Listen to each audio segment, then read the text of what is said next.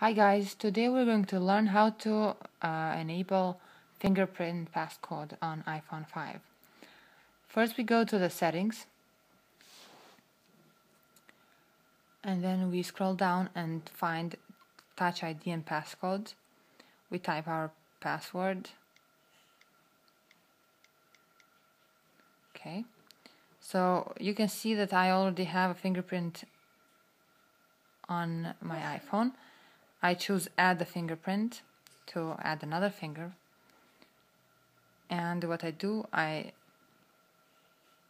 touch the home button repeatedly.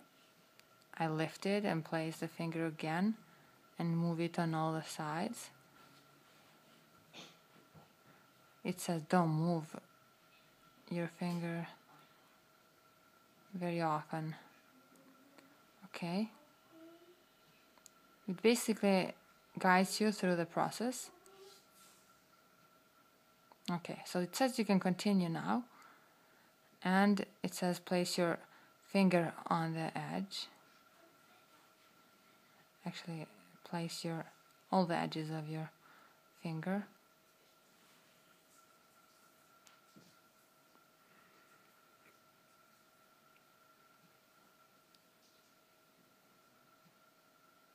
Okay.